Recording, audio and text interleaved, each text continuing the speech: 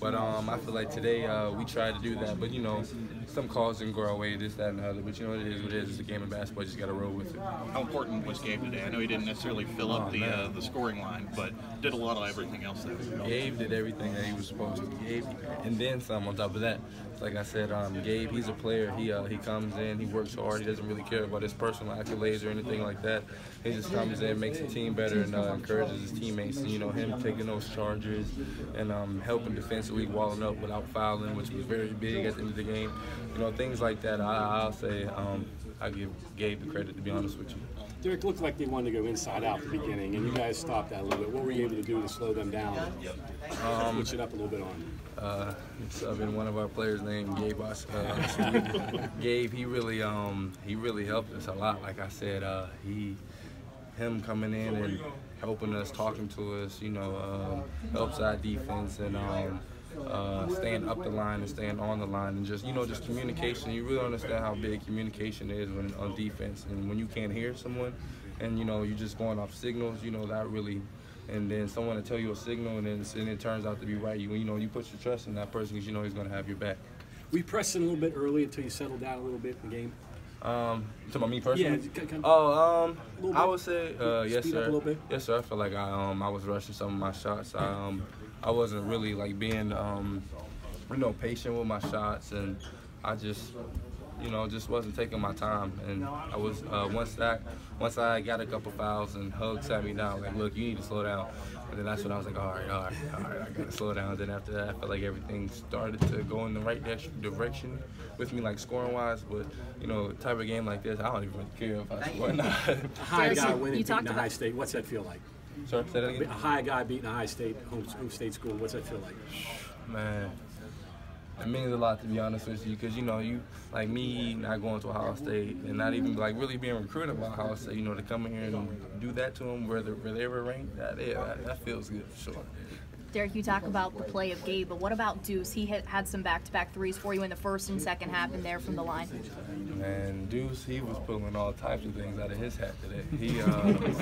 He shot like a one-finger floater, like runner, and went in, and he couldn't do it. I seen him put his arms up running back, and I feel like that's all you could do. I almost did the same thing, but I seen Oscar doing it too, so I just left him up. But yeah, Deuce, he's been remarkable. He's been coming through with big shots. He plays defense. And he's a team player. He really likes to, like, you know, be around the guys and the team continuity and everything. So I feel like if we keep guys like that who's like a sponge, and what I mean by a sponge that like wants to learn everything, this, that, and the other, we'll be all right.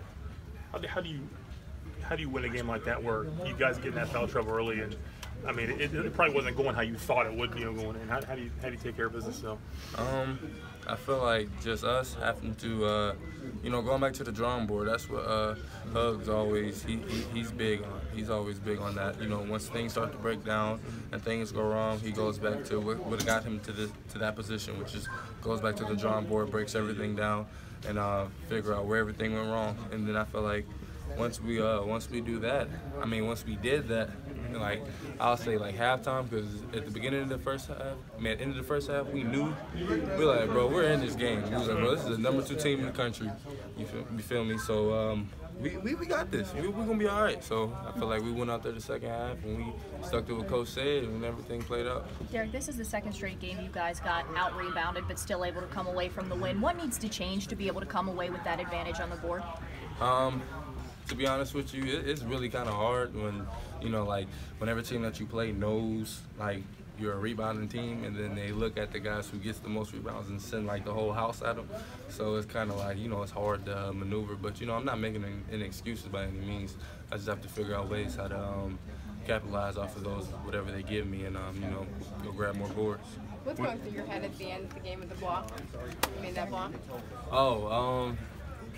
I don't know what was going through my. Oh, yes, I do. I lied. I'm sorry.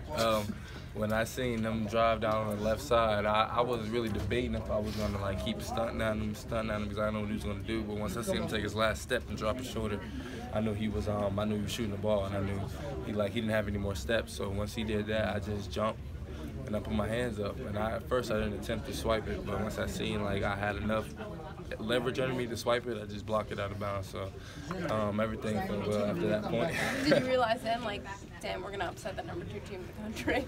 Yeah, I did, because once I looked up, I seen like this one man. He looked like a diehard Ohio State fan. He just picked this. He threw his hat on the ground, picked it up, and just walked off. I'm like, oh yeah, I think we got this one.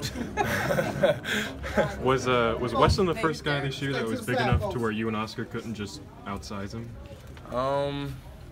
I wouldn't necessarily say he was. No, he's not. He wasn't too big for us. No, I feel like they did a good job of putting him in position where he was at. I feel like what he does, and for him to capitalize off of that. But I wouldn't necessarily say, no, he wasn't too big or too strong or anything. No. But he's the biggest guy you've Oh played yeah, this year. for sure. Does So that far, change I think it he's at like all? 6'9", 270. And the whole crazy thing is, he's my first cousin, him and Andre. Derek, did you feel like playing against your cousins had a little more, like how did it impact your play against him? I don't want to necessarily say impacting my play like to a whole different level, because to me personally, I feel like I play bad. But but everybody who knows me, they know I'm not a personal accolade. I can care less about what I do personally. As long as we win, I'm cool with that. But I say playing against them, I say it bring a little bit extra umph to the game. But like I said, I didn't want to get out of character or anything, do something that's out of the norm to the point where you could just see like, oh, Derek's trying to do something, Derek's trying to do this, that, and the other. No, that's not me. I don't like to bring attention to myself. So I fly on the radar and do what I'm supposed to do.